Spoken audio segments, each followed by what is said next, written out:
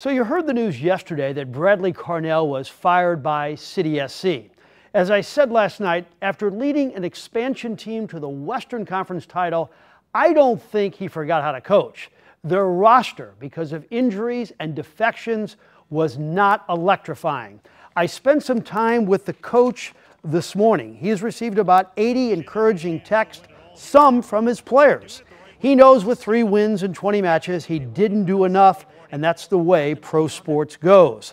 But to give you an idea of what kind of man Bradley Carnell is, I asked him if he plans on watching the City SC game tomorrow. Oh, 100%. Yeah, no, 100%. Yeah. Probably if I could go to the game, I would. You know, I've been to, you know, I'm part of the city. I'm part of the culture. The city have embraced me. You know, I'm a Blues fan. I'm a Cardinals fan. I go to the stadiums. Nothing should change now. My relationship with St. Louis City. I'm a fan for life. And something kind of interesting on his street. A week ago, there were nothing but City SC flags hanging at many of these houses.